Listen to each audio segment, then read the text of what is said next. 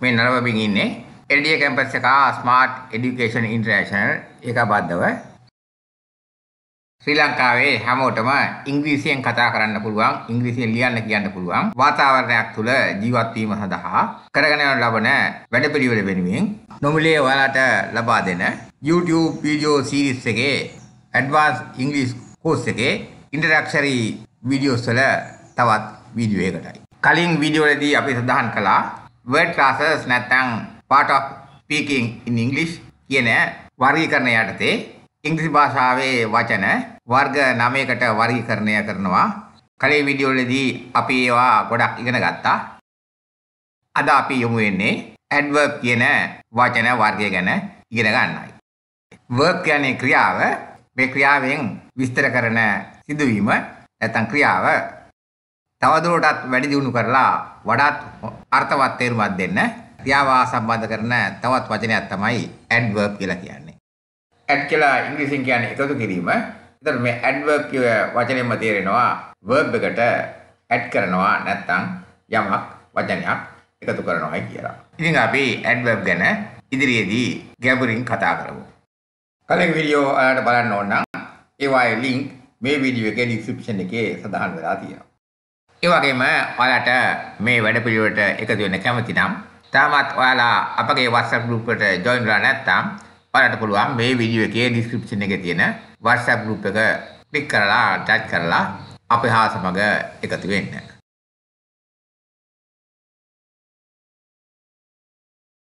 මේ සියලු දෙනාට පිටරට රැකියාවක් කරන්න සුසුකම් ලබන ජාත්‍යන්තර වශයෙන් පිළිගන්නා එංගලන්තයේ කේම්බ්‍රිජ් විශ්වවිද්‍යාලයේ ගුරු පුහුණු සහතිකයක් වන TKT සහතිකය ලබා ගැනීම සඳහා අවශ්‍ය කරන පසුබිම සකස් කර දීම විවිධ විෂයන් ආවරණය කරමින් එංගලන්තයේ ලන්ඩන්හි 1880 ගණන් වල සිට පවත්වනු ලබන ජාත්‍යන්තර වශයෙන් ඉහළම පිළිගැනීමක් ඇති සිටියන් ගිල්ස් සහතිකයක් ලබා ගැනීමට අවශ්‍ය කරන පසුබිම සකස් කර දීම නිවසේ හැමෝටම ඉංග්‍රීසියෙන් කතා කරන්න පුළුවන් වෙන්න නිවස තුල ඉංග්‍රීසි කතා කරන සමාජයක් බිහි කර ගැනීම සඳහා උනන්දු කරවීම ඇතුළත් වෙනවා.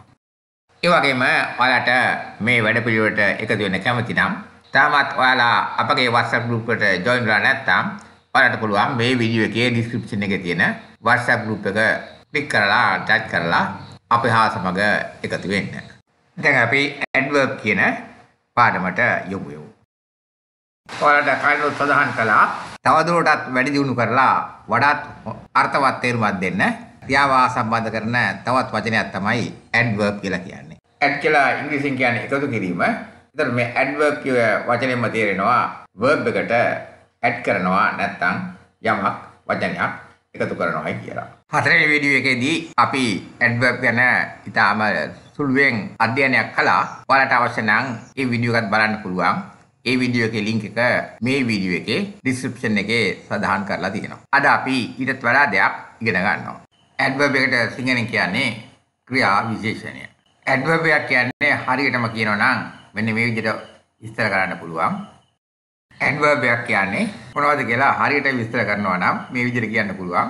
අපි පටන් ගන්න කිව්වේ adverb එක කියන්නේ verb එකක් නැත්නම් ක්‍රියාවක් වෙනස් කරන වචනයක් කියලා.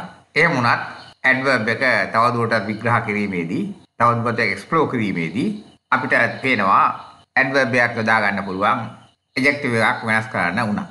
An adverb is a word that can modify or describe a verb, adjective, another verb or entire sentence. Adverbs can be used to show manner, that means how something happens, degree, that means to what extent, the place, that means where the incident has happened, and time, just say when. දැන් අපි මේ වාක්‍යය ගැන තවදුරටත් අධ්‍යයනයක් කරමු. Let us study the sentence. Modify or describe a verb. මේක තමයි අපි මුලින්ම කිව්වේ. adverb එකක් දාන්නේ එක්කෝ ක්‍රියාවක් විස්තර කරන්න, ඒ ක්‍රියාව ගැන තව අවබෝධයක්, තීරණයක් ලබා දෙන්න, describe කරන්න. ඒ වගේම modify the verb.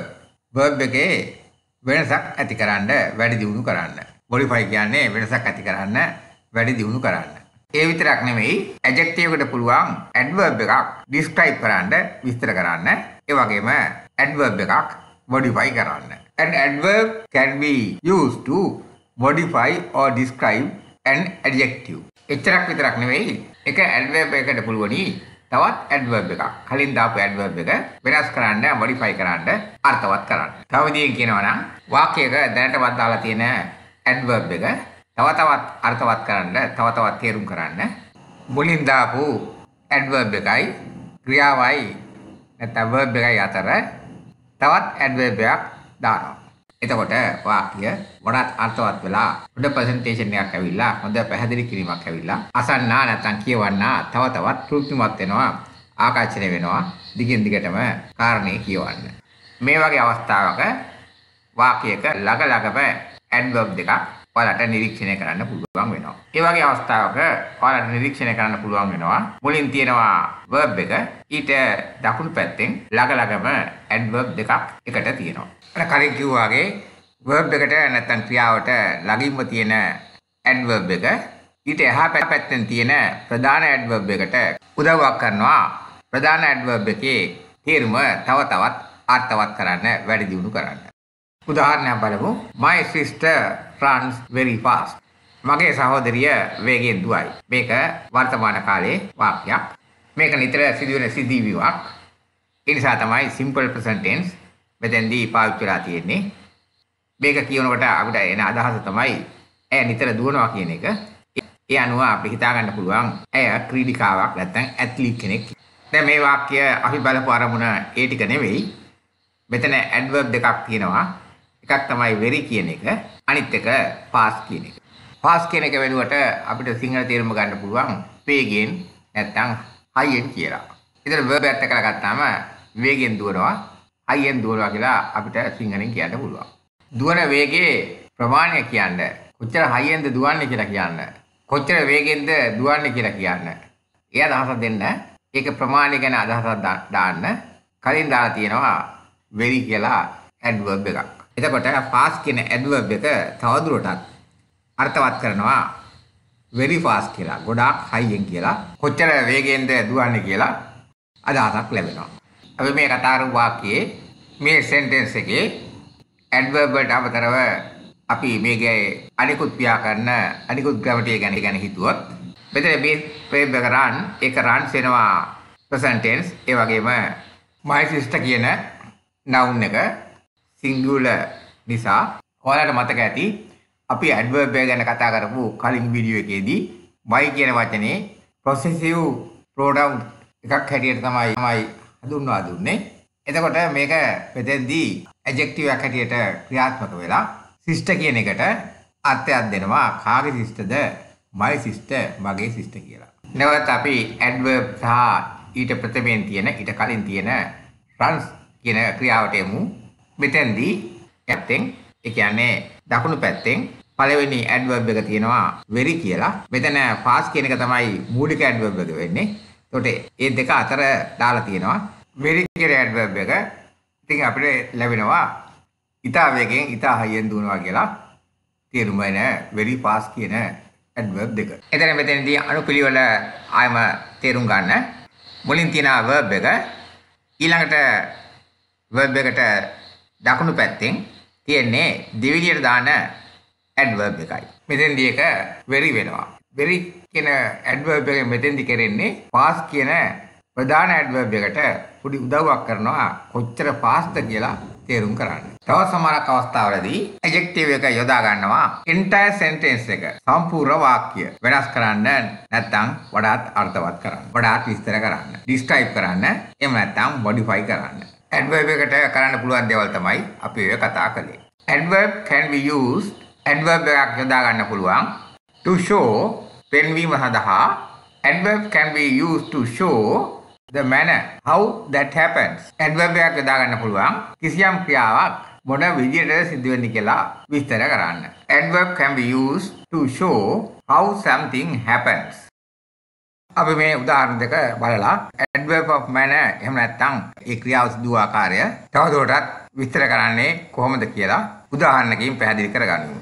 He read quietly. He read quietly. quietly කියන්නේ සද්දයක් බද්දයක් නැතුව නිහඬව.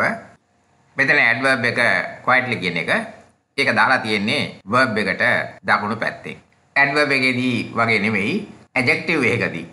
adjective එක දාලා තියෙන්නේ noun එකට වම් පැත්තේ. මෙතෙන්දී වෙනසක් පෙන්වුම් කරනවා. adverb එකයි adjective අතර ඒකේ position එක නැත්නම් ඒ දාන තැන අනුව. quiet කියලා කියන්නේ නිහඬ කියන වචනය.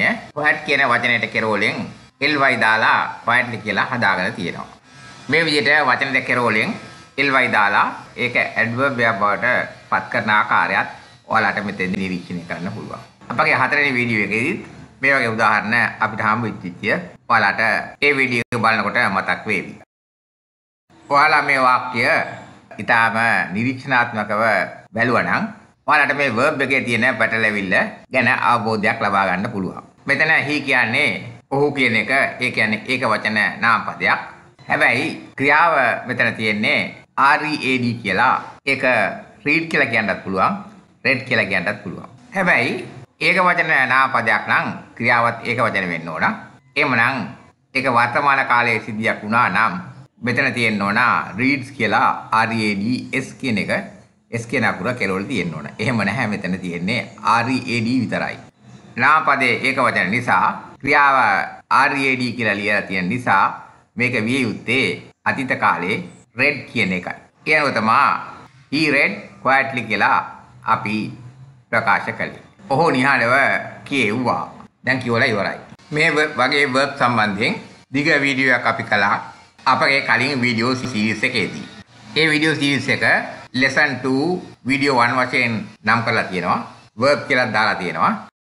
ඒ වීඩියෝ සීරීස් එක lesson 2 වීඩියෝ 1 වශයෙන් නම් කරලා තියෙනවා. verb කියලා දාලා තියෙනවා. ඒ වීඩියෝ එක ඔයාලා බලන්න කැමති නම් ඒ වීඩියෝ එකේ YouTube link එක මේ වීඩියෝ එකේ description එකේ සටහන් කරලා තියෙනවා. කැමති කෙනෙක් ඉන්නවනම් ඒකත් බලලා verb ගැන තවදුරටත් අධ්‍යයනය කරගන්න. අපේ මාතෘකාව උනේ adverb කියන එකයි.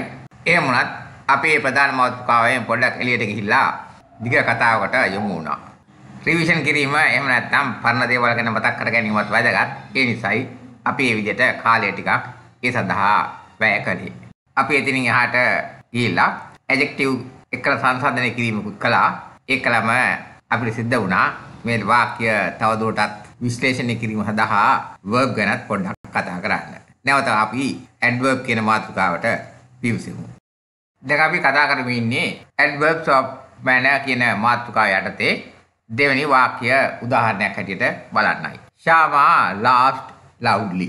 Shama හයියෙන් hina වුණා. මෙතනදී loudly කියන වචනේ තමයි adverb එක වෙන්නේ. හයියෙන් කියන එක තමයි adverb එක වෙන්නේ. එතකොට loud කියලා කියන්නේ හයියෙන් මහා හඬ කියන එක. loud කියලා කියන්නේ මහා හඬ කියන එක. loud කියලා කියන්නේ adjective එකක්. දැන් මේ adjective එක අරගෙන ඒකේ කෙරවලට ly දාලා ඒක adverb එක බවට අපි පත් කළා. එහෙම පත් කරලා verb එකට නැත්නම් ක්‍රියාවට එහා පැත්තෙන් ඒ කියන්නේ ක්‍රියාවට දකුණු පැත්තෙන් ඒ adverb එක දැම්මා. සිංහලෙන් මා හඬින් කියන හල්නයන කෙරවලට තියෙන හල්නයන වෙනුවට තමයි ly මෙතන ඉංග්‍රීසියෙන් යොදාගෙන loud කියන එක loudly කියලා හදාගත්තේ. Positioning of adverb and adjectives ආයෙම මතක් කරන්න. adverb එකේදී adverb එක දැන් මෙතන උදාහරණේ තියෙන්නේ loudly කියන එක. දැන් මේ loudly කියන adverb එක දාලා තියෙන්නේ laughed කියලා කියන verb එකට දකුණු පැත්තේ. ඒක position කරලා තියෙන්නේ දකුණු පැත්තෙන් right side එකෙන්. adjective position එක නැත්තම් adjective එක දැමිය යුතු තැන පැහැදිලි කරන්න. මෙතන අරන් තියෙනවා noise කියලා noun එකක් නාම පදයක්. noise කියන්නේ ශබ්දය නැත්නම් ഘോഷාව කියන තේරුම. adjective එකේදී noise කියන noun එක නාම පදය දාන්නේ adjective එකට පසුවයි. ඒ කියන්නේ වම් පැත්තෙන්. මුලින් adjective දානවා ඊට පස්සේ වම් පැත්තෙන් noun එක දානවා. මේකේ විරුද්ධ දිශාව තමයි adverb වලදී අද අපි කතා කරන මාතෘකාවට තියෙන adverb වලදී දාන්නේ. ඔය ටිකක් නිරීක්ෂණය කරන්න. Adverb can be used to show the degree. That means to what extent that happens. ඒ ක්‍රියාව ඒ සිද්ධිය කොයිතරම් දුරට සිදු වුණාද කියලා. extent කියන්නේ කොයිතරම් දුරට. මෙතන degree කියලා කියන්නේ මට්ටම නැත්නම් level එක කියලා අපිට කියන්න පුළුවන්. ඒ කියන්නේ සමහර අවස්ථාවලදී adverb එකක් යොදා ගන්න පුළුවන්. කිසියම් සිද්ධියක්, කිසියම් ක්‍රියාවක් කොයිතරම් දුරට, කොයිතරම් මට්ටමකට, කොයිතරම් බරපතල විදියට, කොයිතරම් සරලව සිදු වුණාද කියලා විස්තර කරන්න, describe කරන්න. Adverb of degree කියන මාතෘකාව යටතේ අපි දැන් උදාහරණ කීපයක් බලමු. අපි ඉක්මනට මේ වචන ටික බලමු. ඔයාලට පුළුවන් මේ වචන සටහන් කරගෙන dictionary එකකින්, phone එක dictionary එකකින් ඒවල තේරුම් සොයා ගන්න. ඒක ඔයාලට exercise එකක් හැටියට කරන්න පුළුවන්. ඊළඟ වීඩියෝ එකේදී ඒ වයින් වාක්‍ය අපි හදමු. මෙතන තියෙන වචන ටික really, to, very, strongly, highly, incredibly, quite, extremely, remarkably, almost, completely, fully, pretty, unusually. මේ හැම එකම වගේ කෙරවලට ly කියන අකුරු දෙක තියෙනවා. එහෙම වුණත් කෙරවලට ly නැතුව තියෙන adverb කීපෙකුත් මෙතන දකින්න පුළුවන්.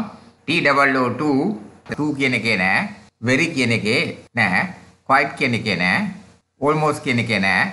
අනිත් ඔක්කොගේම වගේ කෙරවලට ly තියෙනවා. ඒතර ඒවා හැදිලා තියෙන්නේ, ඒ වචන හැදිලා තියෙන්නේ වෙනත් වචනයකට කෙරවලෙන් ly දාලා. කියනකොට ly වගේ අකුරු එකතු කරන අවස්ථාව පොදුවේ කියනකොට අපි කියනවා ඒකට suffix කියලා. එතකොට වචනයකට කෙරවලට suffix එකතු කිරීමෙන් ඒක adverb එකක් බවට පත් කරන්න පුළුවන් කියලා උදාහරණ තමයි මෙතන පෙන්නු කරන්නේ. Adverb of degree කියන මාතෘකාව යටතේ අපි දැන් උදාහරණ කීපයක් බලමු. අපි ඉක්මනට මේ වචන ටික බලමු. ඔයාලට පුළුවන් මේ වචන සටහන් කරගෙන dictionary එකකින්, phone එක dictionary එකකින් ඒවල තේරුම් සොයා ගන්න. ඒක ඔයාලට exercise එකක් හැටියට කරන්න පුළුවන්. ඊළඟ වීඩියෝ එකේදී ඒ වයින් වාක්‍ය අපි හදමු. මෙතන තියෙන වචන ටික really, to, very, strongly, highly, incredibly, quite, extremely, remarkably, almost, completely, fully, pretty, unusually. මේ හැම එකම වගේ කෙරවලට ly කියන අකුරු දෙක තියෙනවා. එහෙම වුණත් කෙරවලට ly නැතුව තියෙන adverb කීපෙකුත් මෙතන දකින්න පුළුවන්. to කියන එකේ නෑ, very කියන එකේ නෑ, quite කියන එකේ නෑ, almost කියන එකේ නෑ. අනිත් ඔක්කොගේම වගේ කෙරවලට ly තියෙනවා. ඒතර ඒවා හැදිලා තියෙන්නේ, ඒ වචන හැදිලා තියෙන්නේ වෙනත් වචනයකට කෙරවලෙන් ly දාලා. කියනකොට ly වගේ අකුරු එකතු කරන අවස්ථාව පොදුවේ කියනකොට අපි කියනවා ඒකට suffix කියලා. එතකොට වචනයකට කෙරවලට suffix එකතු කිරීමෙන් ඒක adverb එකක් බවට පත් කරන්න පුළුවන් කියලා උදාහරණ තමයි මෙතන පෙන්නු කරන්නේ. දැන් අපි pretty කියන වචනේ ගමු. pretty කියන්නේ ලස්සනයි කියන එක. මේ වචනේ අපිට කලින් හම්බුණා adjectives ගැන කතා කරනකොට. ඒ වගේම ඒ වචනේ කිසිදු වෙනසක් නොකර ඒ විදිහටම adverb එකකටත් පාවිච්චි කරන්න පුළුවන් විදිය ඔයාලට දැන් මේ වාක්‍ය දිහා බලපුවම පේනවා.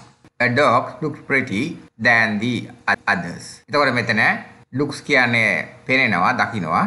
pretty කිව්වේ ලස්සනයි.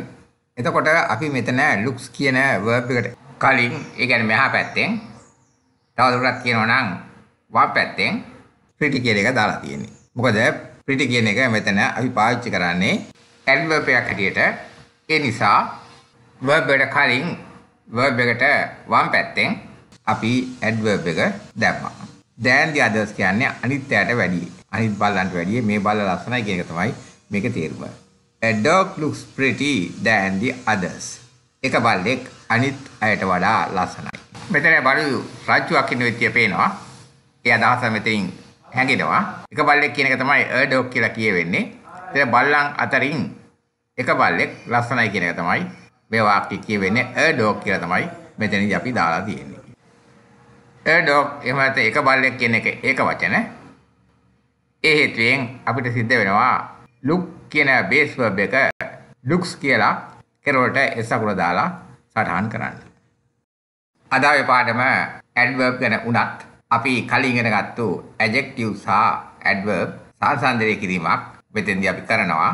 adjectives යොදාගන්නේ නාම පදයකට සමගයි. දැන් බලමු මේ pretty කියන වචනය කොහොමද adjective එකක් හැටියට යොදාගන්නේ කියලා. adjective එකක් අපි යොදාගත්තී ඒක නාම පදයට මුලින් තමයි යොදාගන්නේ. Memory is a very pretty village. Village කියන්නේ නාමපදයක්. ඒ නිසා නාමපදයට මුලින් pretty කියලා adjective එක අපි දැම්මා. තවත් adjective එකක් දැම්මා තවදුරටත් මේ ගම ගැන කතා කරන්න. මේ village එක ගැන කතා කරන්න. අපි කිව්වා very pretty village. ඊටම ලස්සන ගමක් කියලා සඳහන් කරන්න. ඊළඟ අපි බලමු very කියන වචනය adverb එකක් හැටියට දාපු අවස්ථාවක්. දැන් අපි very කියන adverb එක යොදාගෙන ඒ කියන්නේ adverb එකක් වශයෙන් very යොදාගෙන වාක්‍ය කීපයක් බලමු. He drives very fast. Drive කියලා කියන්නේ verb එකක්. ධාවනය කරනවා පදවනවා කියන තේරුම තියෙන verb එකක්. ඊට එහා පැත්තෙන් ඒ කියන්නේ දකුණු පැත්තෙන් අපි very කියන adverb එක දැම්මා. ඔහු ඉතා වේගයෙන් ධාවනය කරයි. ඊළඟ බලන්න. The letter came very quickly. ලිපිය ඉතා ඉක්මනින් පැමිණියේය. මෙතන came කියන්නේ come කියන එකේ come කියන verb එකේ අතීත කාල verb එකයි. came කියන verb එකට එහා පැත්තෙන් ඒ කියන්නේ දකුණු පැත්තෙන් අපි very කියන adverb එක දැම්මා. එතන මෙතන quickly කියන්නේත් adverb එකක්. මේ වාක්‍ය letter came quickly කිව්වත් අවශ්‍යතාවය ඉෂ්ට වෙනවා. ඒ කියන්නේ අපි came කියන verb එකට ඊට එහා පැත්තෙන් ඒ කියන්නේ දකුණු පැත්තෙන් quickly කියලා දැම්මා. quickly කියන්නේ මෙතන adverb එකක්. ලිපිය ඉතා ඉක්මනින් පැමිණියේය. The letter came very quickly. Place where. Place කියන්නේ ස්ථානය, where කියන්නේ කොහෙද කියන. ඒකට මේ වගේ අවස්ථාවලදීත් අපිට adverb එකක් යොදා ගන්න පුළුවන්. Adverb of place යටතේ වචන කීපයක් ඉක්මනට බලමු. Below පහළ, between අතර, above උඩ, behind පිටුපස, through හරහා, around අවට.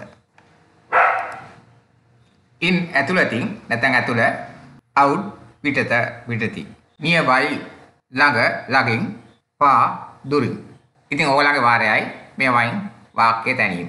ක්‍රියාවක් සිද්ධියක් සිදු වුණ වෙලාව දිනේ ගැන කතා කරන්න time when ගැන කතා කරන්නත් adverb එකක් යොදා ගන්න පුළුවන්. ඔයාලට homework හැටියට කරන්න adverb of time කියන මාතෘකාව යටතේ වචන සමූහයක් අපි ඔයාලට එකතු කළා. soon හැකි ඉක්මනින් එහෙම නැත්නම් ඉක්මනට now then later පසුවට then ඒ කාලේ එකල එවිට එදා ඔය ආදි වශයෙන් then adverb එකක් හැටියට then යොදා ගන්න පුළුවන්.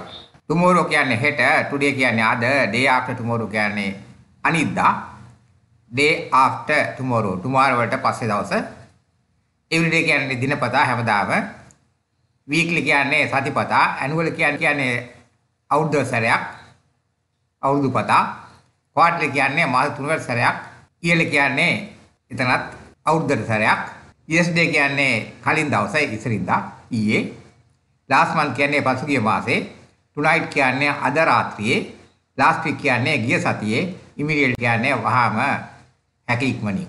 ඒතර මේවා පාවිච්චි කරලා ඔයාලට පුළුවන් වාක්‍ය තනන්න වචන වල තේරුණුත් තවදුරටත් අධ්‍යයනය කරන්න ස්මාර්ට්ෆෝන් එකේ ඩික්ෂනරි එක පාවිච්චි කරලා.